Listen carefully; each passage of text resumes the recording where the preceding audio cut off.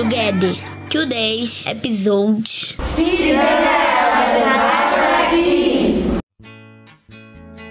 Once upon a time, there was a tiny seed lying in her seed pod.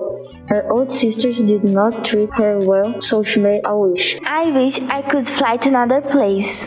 At that moment, her seed pod burst open and she flew away. Far from her mother plant, she met her flower godmother, Miss Diana Dandelion. Your wish is my command. Now you need to find a new place to grow. My daughter Seederela can help you. She will be dispersed by the wind soon.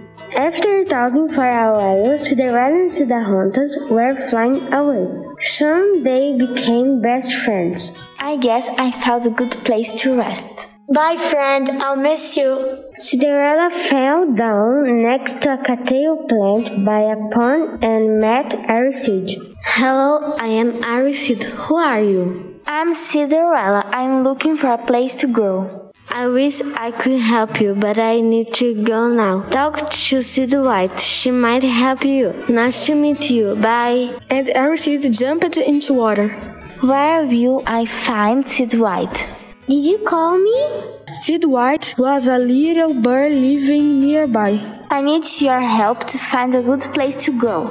I am waiting for my squirrel Charming. He will take me to faraway garden. You can come along. When Squirrel Charming passed by, they both jumped and they grabbed to his fur. After riding for a while, Seederela found a good place to grow and decided to stay. She said goodbye to her new friend and jumped onto the ground.